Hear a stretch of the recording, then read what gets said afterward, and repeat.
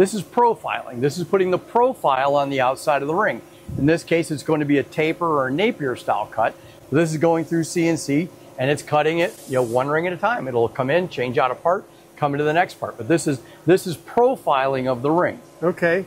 Now, rings are not perfectly symmetrical. There's kind of a different side for how the piston is running, depending right? on the position. So there's lots of different shapes of the face of the ring. Typical top rings are typically barrel shaped. They've got kind of a crown, and that allows the ring to come through rock over. As the piston hits top and bottom dead center, it has to rock. It's got to change directions, and it'll roll on the wrist pin. So we want that ring to be able to kind of glide through that cylinder wall and keep contact. If it's flat, it's going to want to tip up and sit on the corners.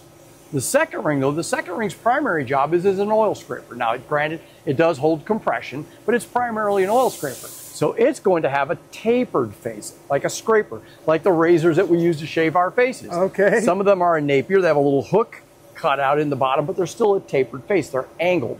Now, we can actually do combinations as well. We can do barrels, offset barrels, angled tapers.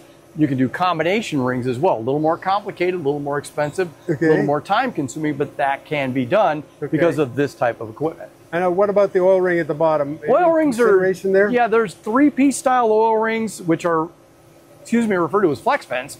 And then you have the older cast iron styles. Most of what we do are going to be the 3-piece flex vent style. So like you saw over there, we have that wavy expander bracelety part, and then you have the upper and lower scraper rail.